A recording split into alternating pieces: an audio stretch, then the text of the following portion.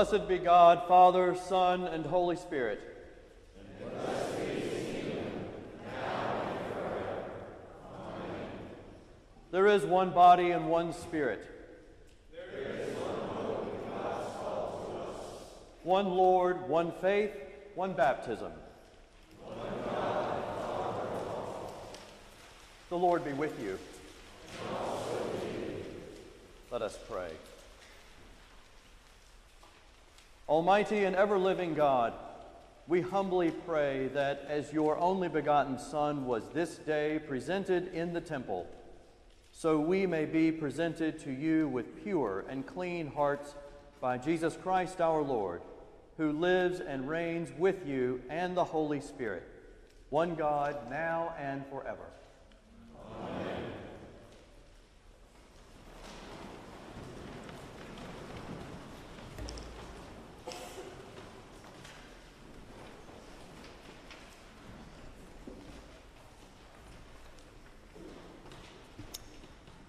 A reading from Malachi.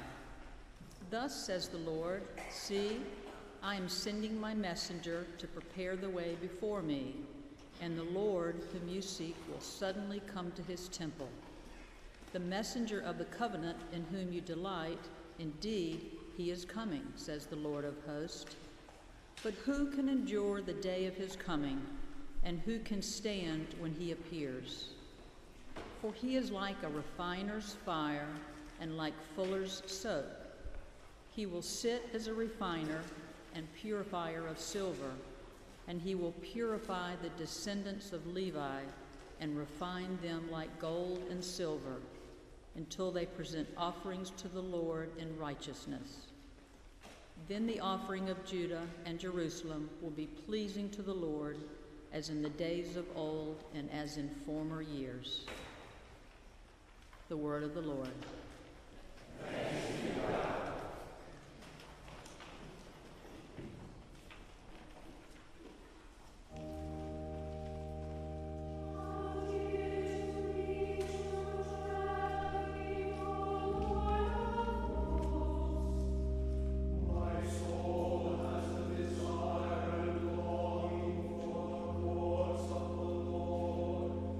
My heart and my flesh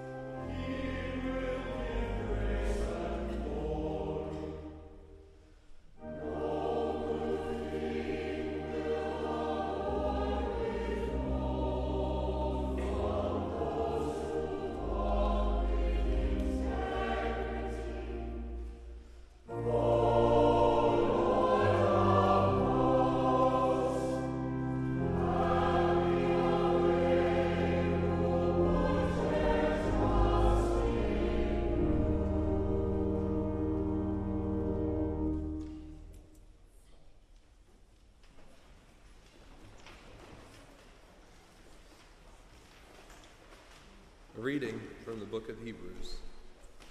Since God's children share flesh and blood, Jesus himself likewise shared the same things, so that through his death he might destroy the one who has the power of death, that is, the devil, and free those who all their lives were held in slavery by the fear of death. For it is clear that he did not come to help angels, but the descendants of Abraham. Therefore, he had to become like his brothers and sisters in every respect, so that he might be a merciful and faithful high priest in the service of God, to make a sacrifice of atonement for the sins of the people. Because he himself was tested by what he suffered, he is able to help those who are being tested. The word of the Lord. Thanks be to God.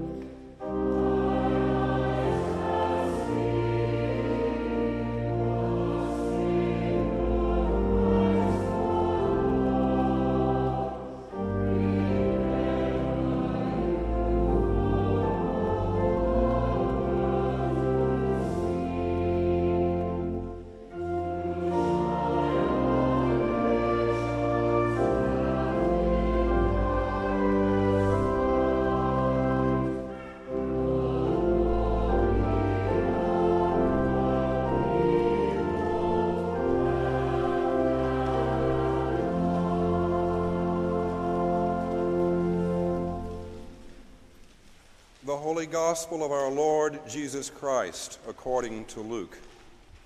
Glory to you, Lord Christ. When the time came for their purification according to the law of Moses, Jesus' parents brought him up to Jerusalem to present him to the Lord. As it is written in the law of the Lord, every firstborn male shall be designated as holy to the Lord. And they offered a sacrifice according to what is stated in the law of the Lord, a pair of turtle doves or 2 young pigeons. Now there was a man in Jerusalem whose name was Simeon. This man was righteous and devout, looking forward to the consolation of Israel, and the Holy Spirit rested on him. It had been revealed to him by the Holy Spirit that he would not see death before he had seen the Lord's Messiah. Guided by the Spirit, Simeon came into the temple, and when the parents brought the child Jesus to do for him what was customary under the law, Simeon took him in his arms and praised God, saying, "Master, now you are dismissing your servant in peace according to your word. For my eyes have seen your salvation, which you have prepared in the presence of all peoples, a light for revelation to the Gentiles and for glory to your people Israel." And the child's father and mother were amazed at what was being said about him. Then Simeon blessed them and said to his mother Mary, "This child is destined for the falling and rising of many in Israel, and to be a sign that will be opposed, so that the inner thoughts of many will be revealed, and a sword will pierce your own soul too." There was also a prophet, Anna, the daughter of Phanuel, of the tribe of Asher. She was of a great age, having lived with her husband 7 years after her marriage, then as a widow to the age of 84. She never left the temple, but worshiped there with fasting and prayer, night and day. At that moment she came and began to praise God and to speak about the child to all who were looking for the redemption of Jerusalem. When they had finished everything required by the law of the Lord, they returned to Galilee, to their own town of Nazareth. The child grew and became strong, filled with wisdom, and the favor of God was upon him. The Gospel of the Lord. Praise to you, Lord Christ.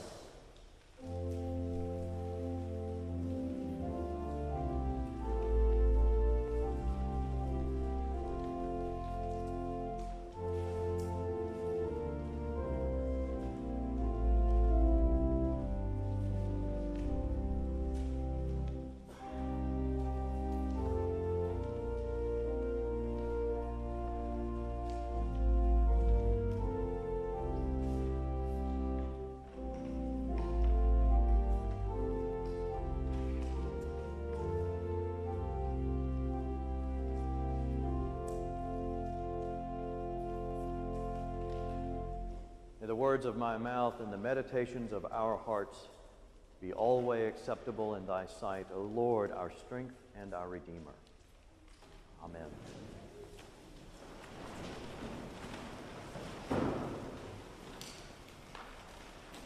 The Christ candle is lit because we have a baptism today, which we're not accustomed to having necessarily at the presentation of our Lord. Looks like y'all are trapped. Let me move this. Okay. They did what was required by their custom and the law. Mary and Joseph weren't doing anything extraordinary. They were doing what was ordinary. The tradition of the covenant of Moses required that the firstborn be offered to God as special and unique, truly as valuable. And so they did what was ordinary. The law didn't require them to go to Jerusalem to do that, by the way. The custom required them to do that. And so they went. And they were shocked by what happened there. It wasn't the priesthood or the aristocracy or people in robes who met them at the door or in the temple and approached them and made grand proclamations. It was a faithful old man and a faithful old woman of no account, but who had hope and trust and faith that God was going to do something in the world to save everyone, to make everyone whole again. And whatever they saw in the face of that child, it connected with them. And so they told everyone that they knew, everyone in earshot in the temple. They told them the things that they thought were most true, that God had done something new, that God's salvation was near and here now. And then Mary and Joseph go on about what they went there to do, to offer the child.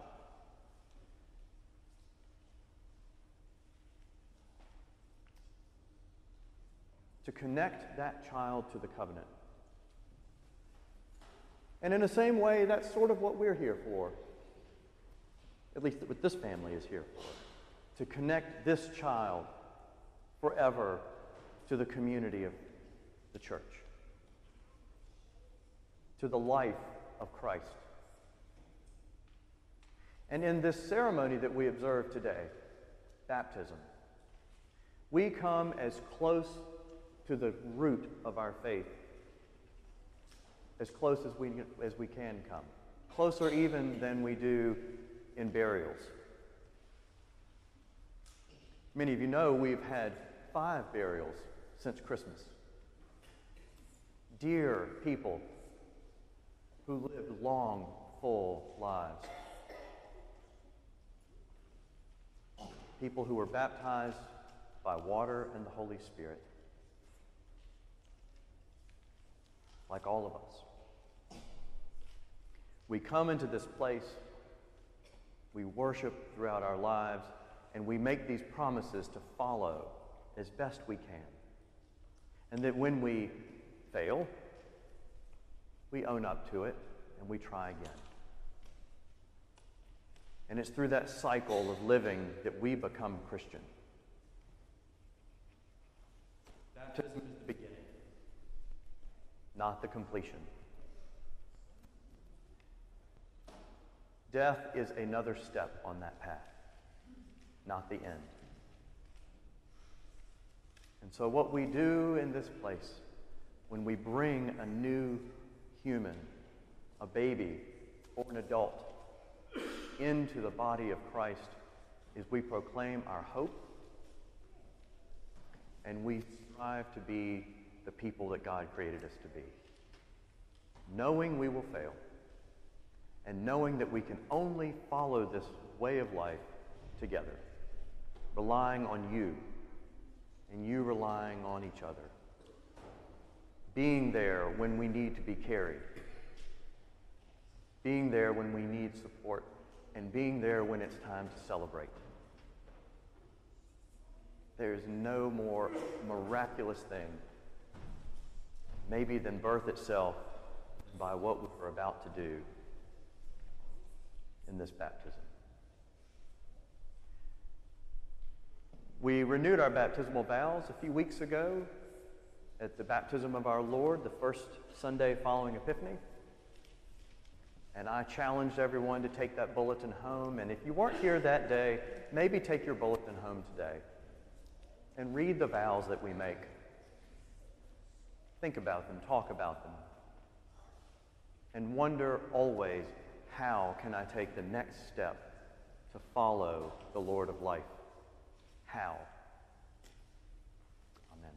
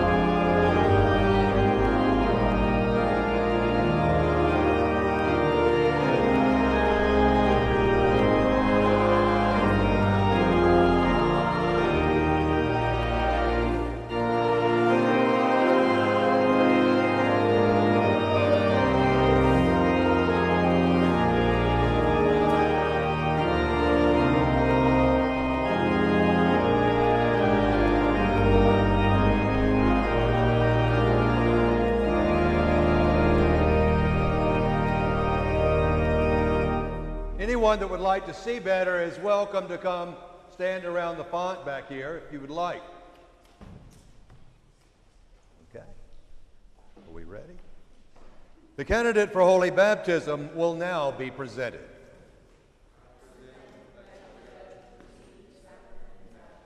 Will you be responsible for seeing that the child you present is brought up in the Christian faith and life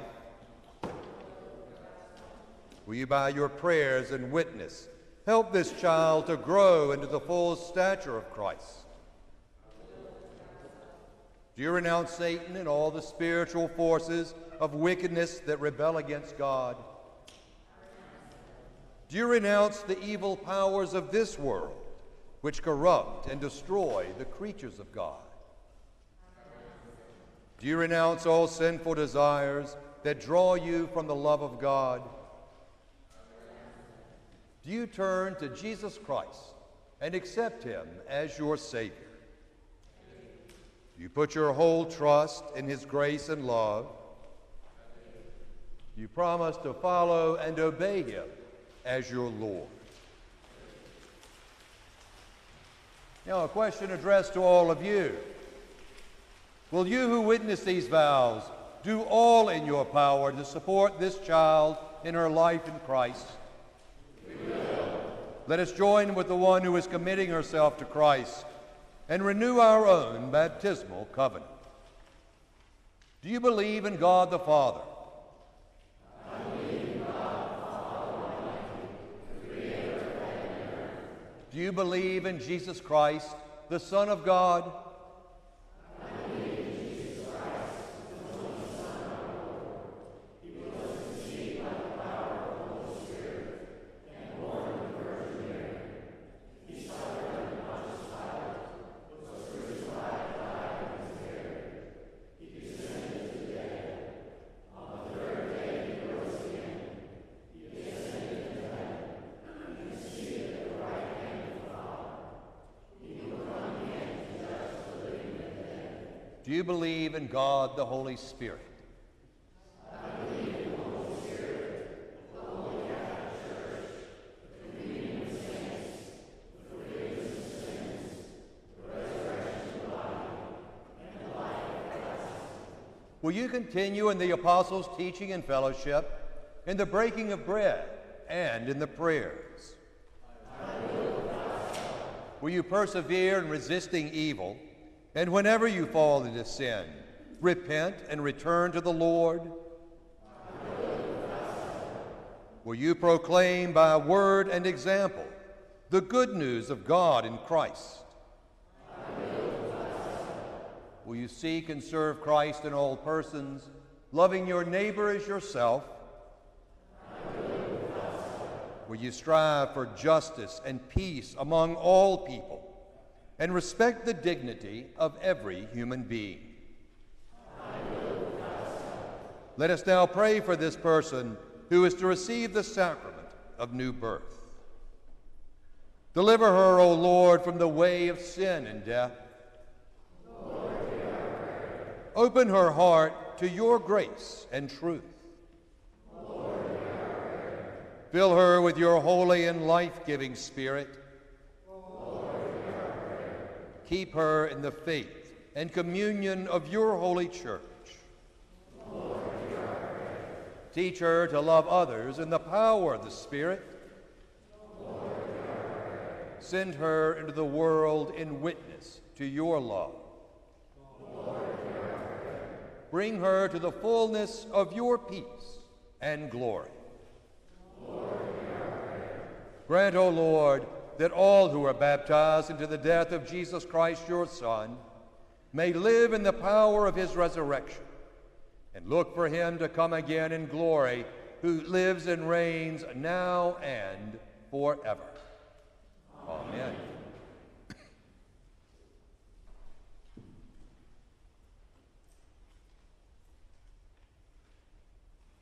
The Lord be with you. And also with you. Let us give thanks to the Lord our God. It is right to give you thanks and praise. We thank you, Almighty God, for the gift of water. Over it the Holy Spirit moved in the beginning of creation, through which you led the children of Israel out of their bondage in Egypt into the land of promise. In it your Son Jesus received the baptism of John and was anointed by the Holy Spirit as the Messiah, the Christ, to lead us through his death and resurrection from the bondage of sin into everlasting life. We thank you, Father, for the water of baptism. In it we are buried with Christ in his death By it we share in his resurrection. Through it we are reborn by the Holy Spirit. Therefore, in joyful obedience to your Son, we bring into his fellowship those who come to him in faith, baptizing them in the name of the Father, and of the Son, and of the Holy Spirit. Now sanctify this water, we pray you, by the power of your Holy Spirit, that those who are here cleansed from sin and born again may continue forever in the risen life of Jesus Christ, our Savior. To him, to you, and to the Holy Spirit be honor and glory now and forever. Amen.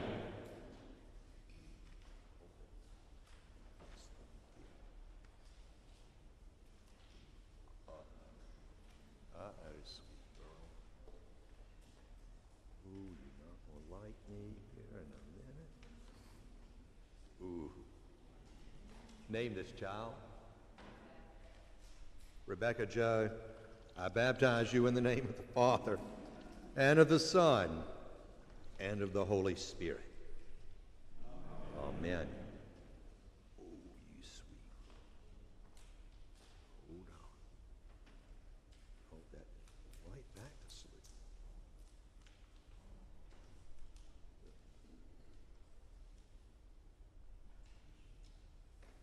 Rebecca Joe, you are sealed by the Spirit in baptism and marked as Christ's own forever. Amen. Heavenly Father, we thank you that by water and the Holy Spirit, you have bestowed upon this your servant the forgiveness of sin and have raised her to the new life of grace. Sustain her, O Lord, in your Holy Spirit. Give her an inquiring, discerning heart, the courage to will and to persevere, a spirit to know and to love you, and the gift of joy and wonder in all your works. Amen. Let us welcome the newly baptized. We receive you into the household of God, confess the faith of Christ crucified, proclaim his resurrection, and share with us in his eternal priesthood.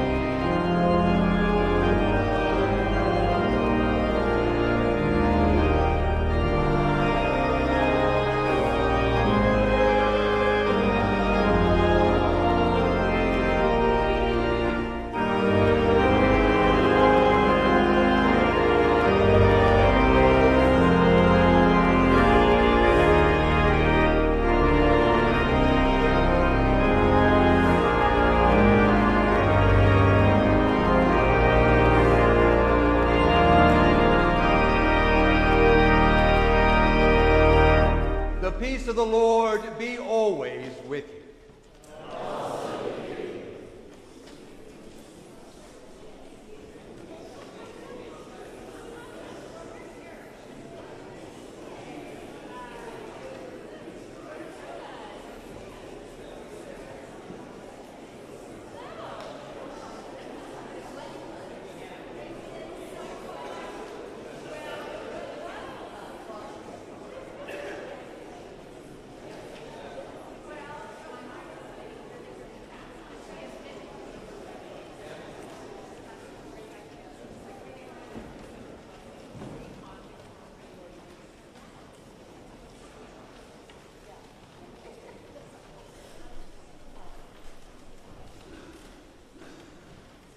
Good to have everyone here this morning as we gather to celebrate and give thanks for a new life in Christ that we celebrate this day.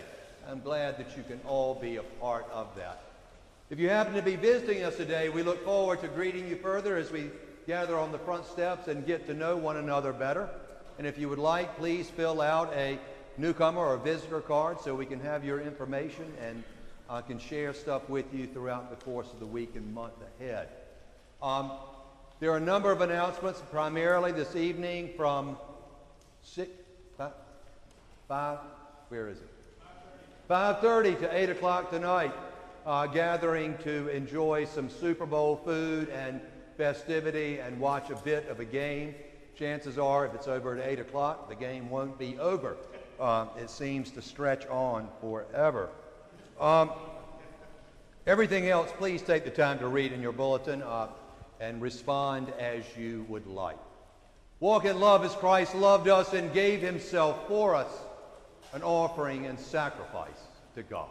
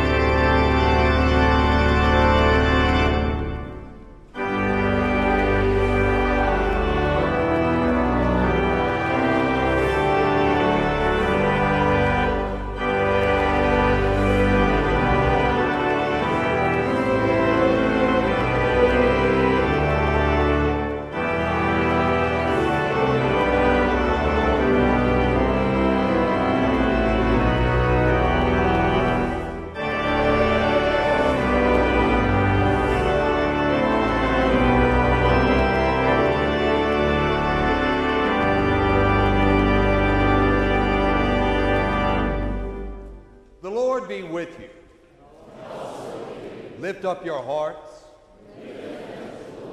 Let us give thanks to the Lord our God. It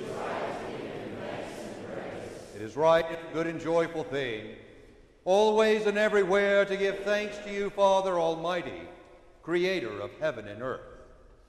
Because in the mystery of the Word made flesh, you have caused a new light to shine in our hearts, to give the knowledge of your glory in the face of your Son, Jesus Christ, our Lord. Therefore, we praise you, joining our voices with angels and archangels and with all the company of heaven, who forever sing this hymn to proclaim the glory of your name.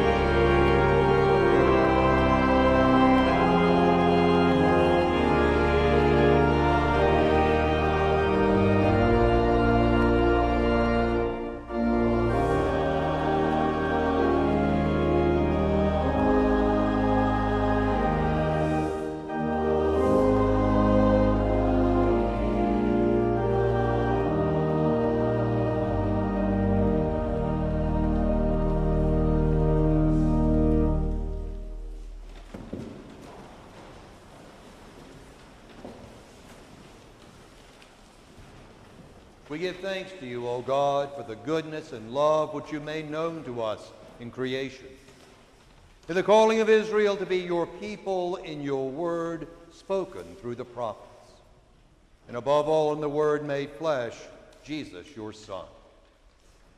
For in these last days you sent him to be incarnate from the Virgin Mary, to be the Savior and Redeemer of the world. In him you have delivered us from evil and made us worthy to stand before you. In him you have brought us out of error into truth, out of sin into righteousness, out of death into life. On the night before he died for us, our Lord Jesus Christ took bread, and when he had given thanks to you, he broke it, and gave it to his disciples and said, "Take, eat. This is my body, which is given for you. Do this for the remembrance of me." After supper, he took the cup of wine. And when he had given thanks, he gave it to them and said, "Drink this, all of you. This is my blood of the new covenant, which is shed for you and for many for the forgiveness of sins. Whenever you drink it, do this for the remembrance of me." Therefore, according to his command, O Father, we remember his death. We proclaim his resurrection. We await his coming in glory, and we offer our sacrifice of praise and thanksgiving to you, O Lord of all, presenting to you from your creation this bread and this wine. We pray you, gracious God, to send your Holy Spirit upon these gifts, that they may be the sacrament of the body of Christ and his blood of the new covenant. Unite us to your Son in his sacrifice, that we may be acceptable through him, being sanctified by the Holy Spirit. In the fullness of time, put all things in subjection under your Christ, and bring us to that heavenly country where with St. Paul and all your saints we may enter the everlasting heritage of your sons and daughters. Through Jesus Christ our Lord, the firstborn of all creation, the head of the church, and the author of our salvation. By him and with him and in him, in the unity of the Holy Spirit, all honor and glory is yours, Almighty Father, now and forever. Amen. Amen. And now, as our Savior Christ has taught us, we are bold to say, Our Father, who art in heaven, hallowed be thy name. Thy kingdom come, thy will be done, on earth as it is in heaven. Give us this day our daily bread, and forgive us our trespasses, as we forgive those who trespass against us. And lead us not into temptation, but deliver us from evil. Thine is the kingdom, and the power, and the glory, forever and ever. Amen.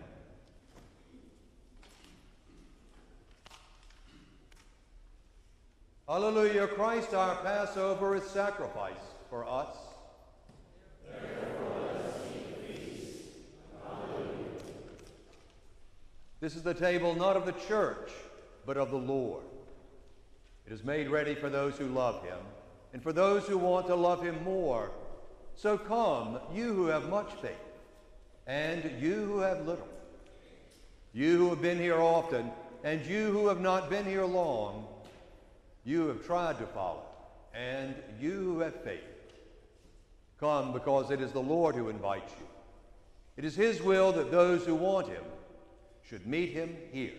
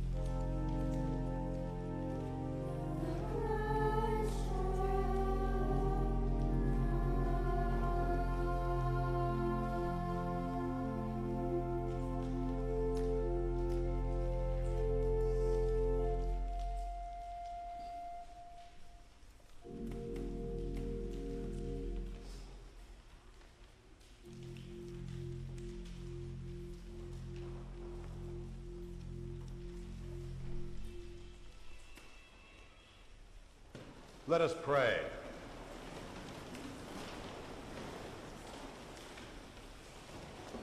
Eternal God, Heavenly Father, you have graciously accepted us as living members of your Son, our Savior, Jesus Christ, and you have fed us with spiritual food in the sacrament of his body and blood. Send us now into the world in peace, and grant us strength and courage to love and serve you with gladness and singleness of heart. Through Christ our Lord. Amen.